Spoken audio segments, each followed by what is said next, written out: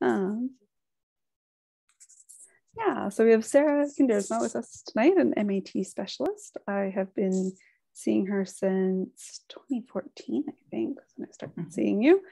And it has been life-changing for me, really. I have a rare condition and have tried just about everything, and in conjunction with everything else, Sarah has worked wonders. And I would try to explain MAT, but I'm sure I would butcher it. So I will let Sarah do the explanation of that. Yeah, thank you for being here. Thank you very much for the introduction. So the reason why I actually got into muscle activation was because of my own body. So at when I was 12, I was in a hockey accident where some girl accidentally cross-checked me from behind, and I broke my L3, L4, L5. And whatever, you're 12 years old, you bounce back, right? But at 17, I was in so much pain, I actually couldn't bend over to put on my own socks. Now, what was interesting at 17 is that people couldn't blame my age, because a lot of people say, oh, I'm just getting older, so those aches and pains are just normal. But at 17, they couldn't blame that. Instead, they blamed it on, oh, you just like your attention, right? So it's interesting when they can't find that fix, they find something to blame it on. But what was happening was when I had that stress and trauma done, my brain wasn't communicating properly to my muscles. So a perfect example is like what you guys are talking about. You guys are going for your walks, but there's ice. So instantly your body tenses up, right? So that's what was happening with my body. It didn't feel safe going into certain positions. So it was getting tight. So I was chronically tight, chronically in pain, and not moving very well. But as soon as you slipped on those awesome grippers, all of a sudden your gait becomes normal again. And so that's what muscle activation does, is it allows the brain to have the proper tools to problem solve motions so it's not afraid. So another example that I give all my clients is if you wake up in the morning and you have to go to the bathroom, you know where the washroom is, there's no panic. But if you're stuck in traffic or you're stuck in an elevator and all of a sudden you have to go to the bathroom, it's a massive panic. And so that's the difference between the two. So muscle activation was actually invented by the sports trainer for the Denver Broncos. And what he wanted to know is how come these big football players, one will be barely even touched, but out for the season. And then one guy will be completely annihilated, but he bounces back and he's fine. And what he noticed the difference was what was the asymmetries leading up to that? So what was the structure of their system before they were hit onto the field? And that seemed to have a better indicator on how fast they were going to bounce back. So the more things that were out of whack out of their bodies, the more likely just even a slight little bump was going to take them out for the season. So what muscle activation is, I've got it written down on the board here, is there's 4 steps to it. And I know you can't really read it, but I'll read it out to you. So the first thing that we look at is your range of motion. So how are you moving? And so an example of that would be how much can you move up your arms? So what I want everyone to do right now is stand up for me. And I want you to stand up nice and tall and take one arm or both arms and just reach up to the ceiling as high as you can go. Now bring that arm down. Now I want you to slouch for me and then do the same thing. Do you notice with that slight little slouch, how much harder it is to bring that arm up versus when you stand up, all of a sudden it becomes a lot easier for you to stand up, correct? So what I do is I look at those range of motion differences. So let's just say one arm goes here, one arm goes here. Well, maybe it's got nothing to do with the shoulder, but maybe what's happened is your rib cage is collapsed just ever so slightly. So if we restore the rib cage, all of a sudden that shoulder opens right up.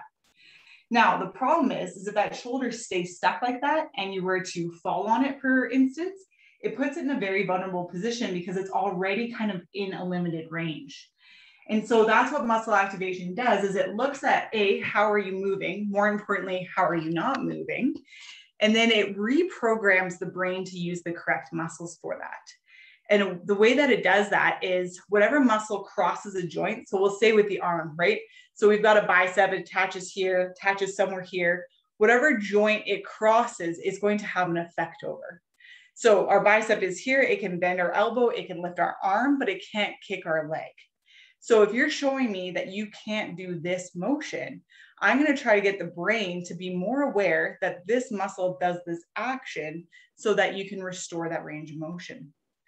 Once we've done that and we've restored it, we'll recheck the range. And then I want to see how strong is that. So are you able to do it for one bicep curl, or are you able to do it for 30? Now, bicep curls don't matter. What really matters is walking, right? So if you really enjoy walking and you're like, hey, it's great till I hit about 3K and then my knee and my hip go.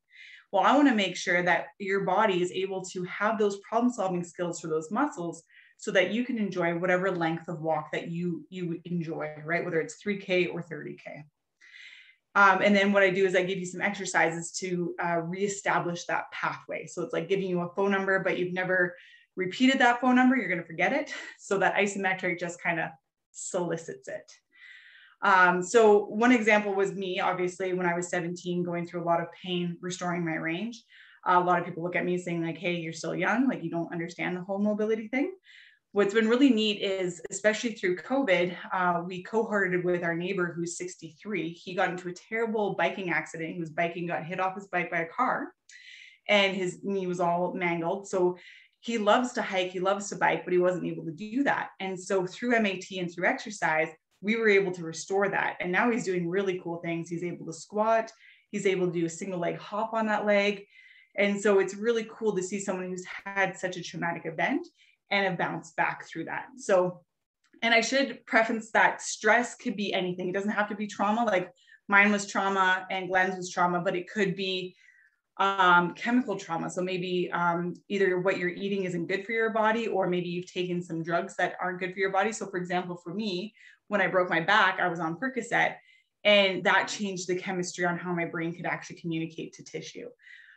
It could be emotional trauma. It could be overuse. So if you're sitting and you've been sitting for 30 to 40 years at a desk job, it could change the way that the brain is functioning with those muscles. So it's any level of stress on any of those things that kind of accumulate, that's what breaks down the communication to the brain, to the muscle. And that's what MAT actually restores. But because this is such a small group, which is great, I would love to open up the floor for more questions to be a little bit more specific about what I do.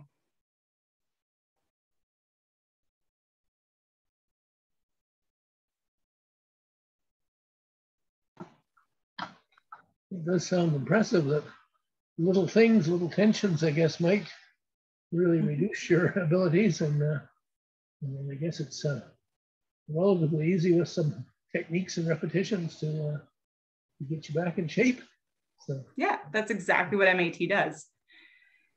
And what I like about it too is like, it's kind of in that in-between world where it's like, I don't feel 100%, but I'm not broken enough for physio yet.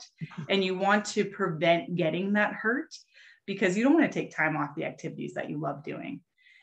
And something that I've noticed, and especially with Natasha, just becomes so much easier to do daily tasks because you're not having to think about it. And by think about it, I mean like the actual motion. So let's just say, for example, your shoulder is bothering you, putting up a dish, like doing dishes, you just don't want to do that because you don't want to lift your arm above your head. That's going to be harder. And so if you have the right muscles working for you, you're not even going to think twice about putting that cup at that top shelf because you can trust that movement to happen. Remember the first time I saw you, I came in and I think it was my right foot was quite turned out. It was, yeah. And I just thought that's how that foot was. I'd been to 3 different physiotherapists. I had seen chiropractors. I had seen so many different practitioners, and my foot was still turned out. So I was just like, oh, okay. I walk out of there and both my feet were pointing straight. My posture all of a sudden was like, I could actually stand up straight. Everything was just so much easier to move. And the only noticeable bit was all of a sudden my foot was pointing straight. I think the last time I saw you, you were working on, it wasn't last time, I think it was the time before, my back was messed up. And all of a sudden she's working like down on my toes and I'm going, okay, I know it's all connected. And she said this before, right? And so I'm like, I know it's all connected, but my toes, really? And then she's like, okay, try that range of motion again. And I do. And I'm like, that's amazing. Like my toes have now, her working on my toes got my back feeling better and things like that. It's so I have a question there. Yeah, go ahead. Sarah, your background when you studied the anatomy of the body and physiotherapy, did you do anything in kinesiology? I did do, yes, I have an undergrad at U of S for kinesiology. And then I do have my undergrad at U of S for kinesiology. And then afterwards, I went down to the States to go complete my master's in muscle activation. Yeah. And what was interesting was actually in muscle activation, how do I want to word it? In university, if everything was textbook perfect, then I understood the knowledge for that, but it didn't apply to the real world. Yes. When I went to muscle activation, it was like, okay, well, here's real life scenarios when someone walks in and they're in pain, and it doesn't necessarily go with what the textbook says. Yeah. So perfect example is that shoulder thing that I showed you guys before when you lean forward. So in university, they say these are the muscles that are responsible for shoulder flexion for your arm to do this. Mm-hmm. But what they don't tell you is that if your shoulder blade isn't stable on your rib cage, or your rib cage is in a weird position to start with, that could really affect how that shoulder is working. Yeah, of course. Yes. So yes, I definitely took anatomy and stuff in university. And I always tell people that I learned enough to pass the courses in university, but MAT is when I actually understood how to apply the information. Yeah. Yeah. Mm-hmm. And what do you think of yoga practices? Any kind of movement practice is good as long as it doesn't push you out of the zone that you should be in. So what I mean by that is a lot of time yoga instructors will show you what a pose should look like, but should it look like that for you? And that's the better question. Yeah. But any kind of movement practice is good. I definitely think that motion's lotion. So the more that you are active, the more that you are moving, the healthier your body is going to be.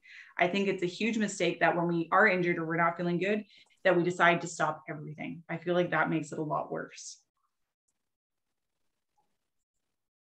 Yeah, it's always good in modification, or moderation, to say, okay, like a lot of people get hurt when they decide, oh, I'm going to get on this regime, it's January 1 and I'm going to do all this. So they go out and they knock themselves out, and then it's like, oh, that didn't work and it's too much pain. And then they don't do anything. It's always wise, I think, to consult with some sort of a fitness coach or someone to look at, like you said, this pose might be good. This exercise program regime might be okay for this individual, but this other person, no, that's not going to work based on, more their powers, their age. Age is a big thing. I know that I've had to modify again what I used to do from what I've been doing now that I'm 70 plus, so I have to modify, okay, what am I about to? And then with injuries as well, you can't push somebody who's injured a certain area. I try the gentle yoga and the revive and restore yoga, because I have found that is helpful, when combined with, there's also the mental situation where combined with a positive mind, meditation, and everything to keep you going, forward. You're 100% correct. And I always tell clients, it's just like watering plants. It's not like you can take any plant in the world and there's a certain amount of water that you have to water it. You have to understand the plant's needs in order to give it the right stuff. So how much light, how much water, all of that kind of stuff. It's the same thing that applies with our bodies. And as long as you're going to a trainer or you're going to a yoga instructor that really understands the needs for your body, they can properly cater it to you. But it's all about the right amount of stimulus in order for your body to thrive. And you definitely need to take all of those into account.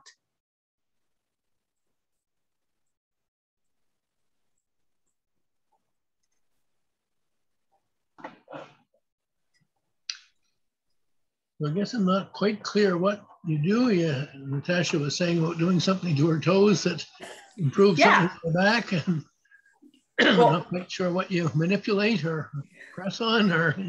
Sure, yeah, I can go into more depth. So funny enough, my first session, the guy worked on my foot for my back too, and I'm like, what are you doing? Like, my foot's fine.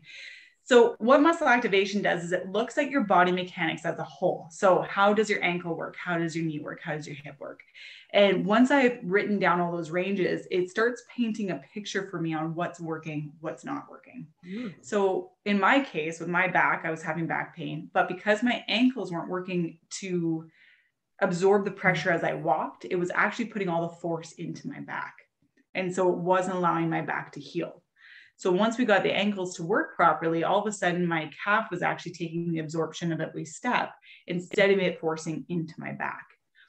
So what's cool about muscle activation is obviously I do care where the pain is, but I kind of put that on the back burner because I want to see how is the body moving, because sometimes where we're feeling the pain isn't necessarily where the issue is.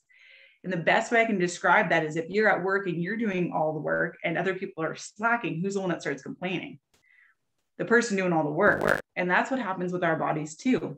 So because my ankle wasn't working properly, all that force is going into my back was working extra hard, and then my back was getting cranky and complaining. And so that's how can we take a step backwards, look at how you're moving in every aspect. We look at all your joints, and then it paints a picture. Okay, well, you're really stuck with this right rotation. So maybe that's how come it's affecting the way that your hip is wanting to turn out. So for example, this is what was going on with Natasha. Because her foot was out like this, it wasn't because her foot was turned out, it was actually because the hip was like this. So if your hip is like this, naturally your foot's going to turn out, the other one's going to turn in. And the way that it's going to present on the table, when I ask you to turn out, you can't turn out any further because you're already fully maxed out, and you can't turn in on this side. So we worked on the muscles to actually correct where the hip was. So now the feet can actually face forward. And now you'll have equal range with turning in, turning out on both sides. And that's what we look for. So we may not be perfectly symmetrical, but we want to make sure that both sides are moving efficiently enough so that it's not putting strain on the other muscles. She kind of explained it, but I think to answer your question a little bit deeper, Charlie, too. So she basically asks you or helps you move through a range of motion with different parts of your body. And then she does the assessment that she was talking about. And then she palpates, or like basically gently presses on, sometimes more gently than others, depending on what's going on. It's the connection points of the muscles, right? That's correct. And then it's sort of this gentle pressing motion that helps remind everything how it's supposed to work. And then when you do that range of motion test again, for me, it's extremely immediate. And I don't know if it is for everybody. I know my experience, but for me, right away, you can tell the change. And when my husband's been getting it done, it's pretty fast too. Is that typical for everyone, Sarah? It is, because it's a neurological thing. So what we're trying to do is turn on those light switches. So with that being said, if there's a neurological issue, MAT can't do anything about it. So let's say Parkinson's, MS, things that are actually inhibiting the nervous system, I can't just turn on a light switch for that. What MAT does is it allows a nervous connection. So if your brain's already connected to your bicep, to remember that. And the principle that it uses on, if you were to pick up a box, but you have no idea how heavy it is, your body will sense how heavy that is. And the reason for that is we actually have sensory receptors in all of our muscle tissues, and they look like little coils. And so palpating right at the attachment site is what sends this feedback loop up to the brain. It's the same way that personal trainers will be like, oh, are you engaging this? And they'll actually tap the muscle that you're supposed to be working so that your mind has that better connection with the muscle. So I always say that I kind of micromanage your system. I make sure all the muscles are functioning the way that they should be, so that the gross movement patterns, like if you're going to walk or hike or squat or do whatever your sports are, that it knows which muscles to actually recruit to make that job effortless. That is impressive. Admittedly, having tried so many modalities, it pretty much seems like pure magic. It seems weird because, like, yeah, you go into a different area that may not even seem related, and all of a sudden you go and try something that was difficult for you before, and all of a sudden it becomes easy. You say you studied this in the States. Is there an association or a college of MAT? Or Yeah, they actually just went into 4 different universities now. I think Utah, Seattle, and I forget the other 2. When I was learning, I went down to just the headquarters of down in Colorado, and I actually trained under the guy who came up with muscle activation. I guess I was thinking, is there an association, like I guess nurses and chiropractors and so on all have a... Oh, okay, I understand, like a governing body. Yeah. Yeah, we don't have one yet. Yeah, so it's hard to, like, are you thinking about claiming it for insurance purposes? Not necessarily. I guess most professions have some kind of a regulating and possibly disciplinary, if necessary, association or. I'm sure I'll see that in my lifetime. It's very, very new. Greg Roscoff came out with it in 1999. He didn't really start teaching it until 2008.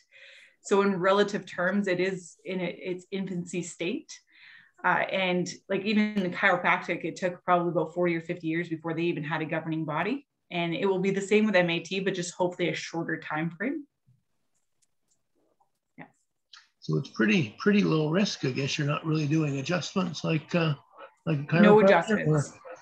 Right? No adjustments, not at all. No. Sometimes you get bonus cracks, but they're just bonus. They're by accident. I always find when your muscles actually are working that joint properly, sometimes you'll have that joint manipulation. It feels pretty good. It's your body self-adjusting typically more than anything else. Oh, that's exactly what it is. So are you the only one in Calgary, or is there a few of you? Or there's 14 of us now. Oh, yeah. Yeah. We are growing. That's a pretty fast growth. Well, what's nice about it too is like with COVID, all the university stuff went online. So now a lot of people don't have to travel to the States to get certified. They can do it at home now.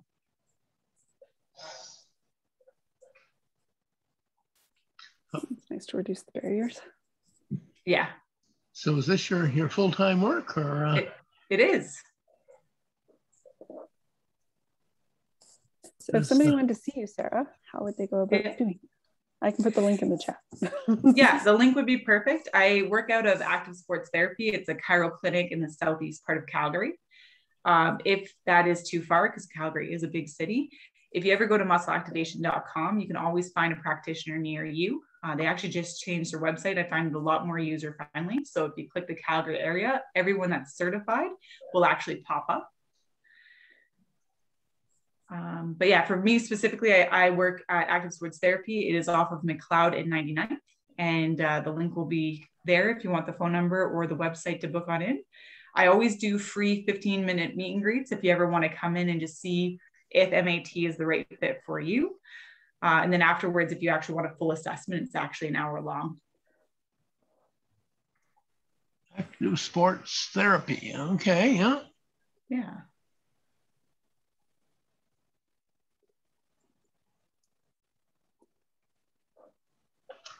Well, like you say, we're all aging. Well, I guess we're aging at the same rate, but not. Yeah, some things might be age-related. Some things might be easily improvable. Absolutely. Oh, I see. Muscle activation is the group, or is a. The first one is where the location she works out of. Yeah. And then the second one is the official website for muscle activation technique. And then the third one is her own website, where she goes into a little bit more depth. And there's a few pictures that may help you understand a little bit more about what she does. Yeah, what's nice about that website is you can actually see pictures of me working on a client. So you can kind of see what a session would actually look like. And which one is that, Sarah, where we can see you working with someone? Dynamism.ca. Dynamism.ca. Yeah. What do you?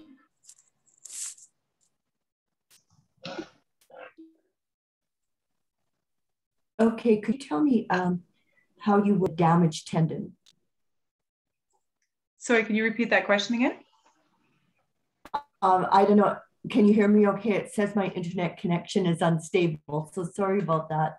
How would you treat somebody with tendonitis, or like an injury to a hand tendon, for example?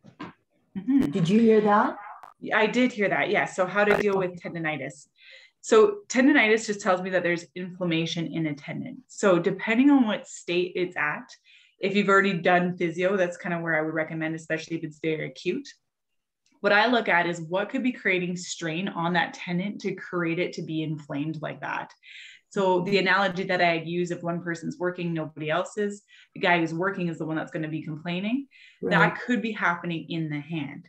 So let's say, for example, there are more than 3 muscles in the hand not working efficiently. It could put more strain onto that tendon, creating inflammation and then creating that pain. So I look at that range of motion, restore the range to see whether or not that takes the stress off the tendon, and then therefore decrease the inflammation so that you don't have that tendonitis. Mm-hmm. Okay. Sometimes it's created also because a person is overextending. They're pushing a certain part of their hand in particular to do something when, you know, they've got to learn to relax a little bit. That's what I'm finding out now. Again, as I get older, into my 70s, is not to push as hard as I would have done something maybe even 2 or 3 years ago, right? Because that's when damage starts. Also, do you try to educate older people, older clients, in maybe how to modify or how to maybe try exercises that maybe might be more tailored to that age group? Absolutely. Yes. So we all have a safe range of motion that we can move in. Now, the problem is that if we keep on doing inappropriate modifications, we're limiting range by limiting range even further. And then you have less range to play with, right? Okay. So yes, age is a factor, right? We want to make sure that as we're aging gracefully, but we want to make sure that we're not using age as an excuse for some of the limited of range. Mm-hmm. So what MAT really dives into is this an age thing, or is it that there's just a missing link that we can get that muscle working better for you? So same thing with my neighbor who got into that accident, right? Like he's 63, starting to, you know, go into that aging process, but he's got amazing mobility even with that accident. And as he's aging, he's actually getting better range in everything, in his shoulder, in his knee, in his ankle. So yes, I'll find modifications that suit you for where you're at, but I also don't like to say like we need to limit range because you're getting older. I didn't mean to say limit. I meant to explain, just be very cautious or careful about activities. Yeah. You know, don't limit, but make sure it's tailored. I guess that would be a better word, tailored to the appropriate age. Absolutely. I have friends in their early 70s that are still trying to play tennis like they did 10 years ago. And they start that off in the beginning of the season, and then they're out for the rest of the season, you know. So it's, it's better to tailor something and know exactly what to expect of your body.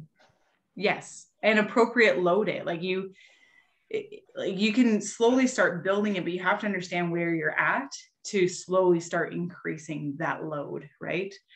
Because like I have friends that are 93 who can hike faster than I can and go up mountains, right? And so again, I don't think it's an age thing, but they're also not sitting on a couch for 6 months and being like, oh, it's hiking season, and then they go up like 11,000 foot. Like they make sure that they keep on building and doing it appropriately. And I would apply that to sun tanning, right? So if I went from being in Canada with no sunlight and going to Mexico tomorrow, I'm going to be burnt. I'm going to be sore. I don't want to go outside. And so it's the same thing with the exercise. We want to give it in these appropriate doses so that you're not going to have that sunburned effect where you feel wrecked and you're out for the season. Mm-hmm. And it also an acceptance that perhaps one is not going to be able to do as much as they had done like 20 years ago. Yeah, that's fair. I know myself when I do my online Zoom fitness through Kirby, which is twice a week. I started out a year and a half ago with the dumbbells, using one that was about a kilometer, not a kilometer, couple of pounds, no, 5 pounds heavier than what I'm using now, because I tried it and then I got some strain in the shoulder. So instead of pushing myself, I just thought, okay, maybe it's time to admit that instead of a 8-pound dumbbell, go down to a 5-pound dumbbell for some of the exercises, you know? Yeah. So I would really, you know, when I look at it, I would encourage it to, but I like what you were saying. I'm sort of getting off topic here. I liked what you were saying about how muscle activation, like realizing that this muscle group does not act separately. It's all, you know, posture has to be involved. You know, posture can really develop into some problem issues when you get older. Mm-hmm. Charlie has great posture, so he doesn't have this problem, right?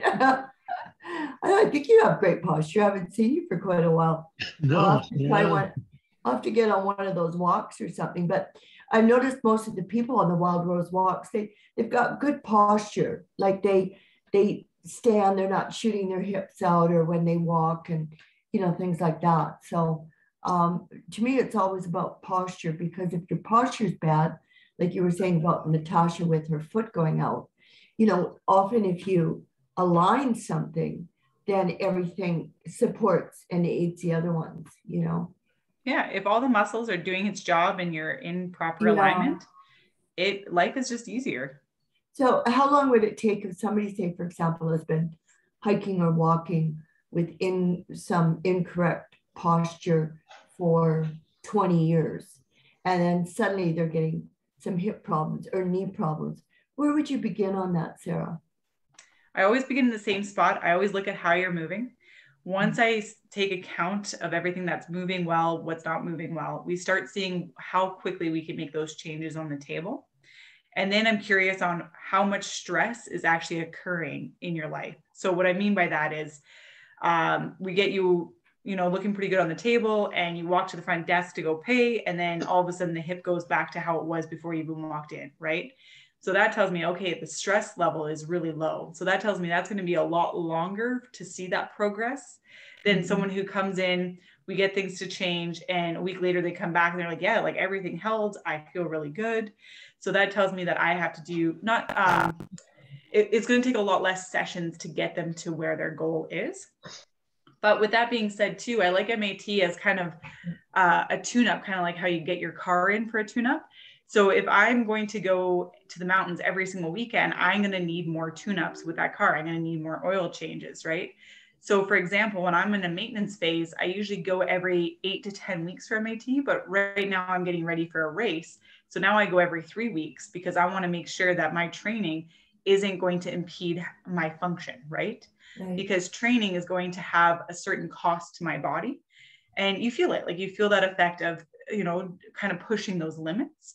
So then by pushing those limits, I'm taking away from my body bank account. So I got to make sure that I'm putting that stuff back with self-care, whether it may be mobility training, MAT, massage, eating well. Like if I wasn't eating well, it would also make everything fall apart.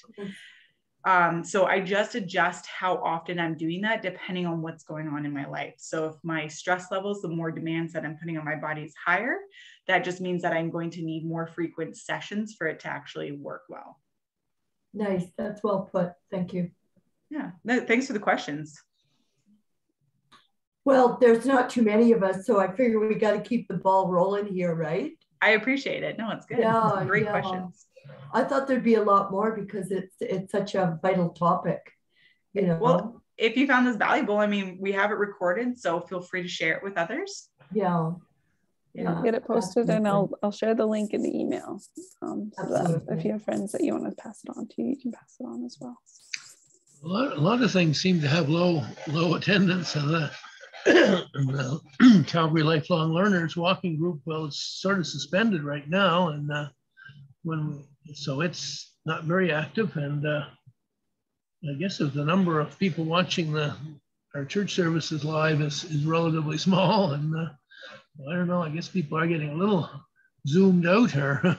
The Zoom fatigue seems to be high right now. So. Is there any way that Natasha, the Wednesday Wellness, will manage to be live at some point? I know you're out of town, so this certainly works for you, but for any possibility, like once a month?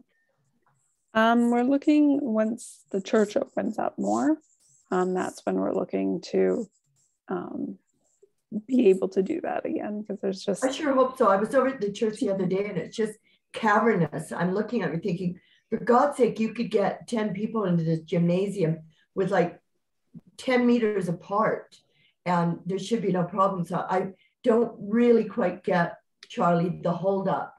I'll direct that at him. I don't, I don't see why we can't have some functions of, say, maximum 10 people, utilizing the gym, utilizing the lovely lounge upstairs. What do you think, Charlie? I'm just Well, going to we've got interrupt quickly before he answers, because I know Sarah has to go train for that race she's talking about. It Oh, just right. I didn't know how long 3 this minutes. meeting was. So How I just want to quickly make sure if there's a last minute burning question, she might have time for that. But otherwise, I okay. think we How should let long her was go. the session, Natasha? How Pardon? long was the session supposed to be tonight? Well, she said she was free until 7:40, 7:45 at the absolute Okay, latest, because perfect. she's I off to didn't know that. I training. missed that part. That's But okay. then I'll get on to Charlie on one of our walks, okay? We can stay on after. I'm just gonna let Sarah go because I No, that's fine. I didn't know that it was we should be winding up here. yeah, sorry. Well, it is good to hear about your practice there, Sarah. That does sound like it. Yeah, no, Sounds like it for many people. I appreciate you guys learning a little bit about a different modality that's Yeah. out there. Yeah, what it does, Sarah, is it throws credence behind how I feel and what I tell friends. I say, like you said about the 93-year-old, they don't just get out there and start hiking. You don't just pick up a tennis racket or whatever. It's all about knowing and understanding so that you don't overextend, because once, especially after a certain age, you do that damage, it's really hard to get that body back. It is. What are you training for, Sarah? What's I'm doing a triathlon out in Greece in April. Oh, that's fantastic. Yeah. Yeah. I wish you all the best, and I hope to check out your website as well. Great. So thanks. I'm sure you'll do very well. Yeah, thank you. It was a pleasure virtually meeting everyone. Yes, absolutely. Thank you. Yeah. All right. Again, Sarah. Thank you very much, Natasha. Yeah, see you next week. All right. Take care. Okay. Bye.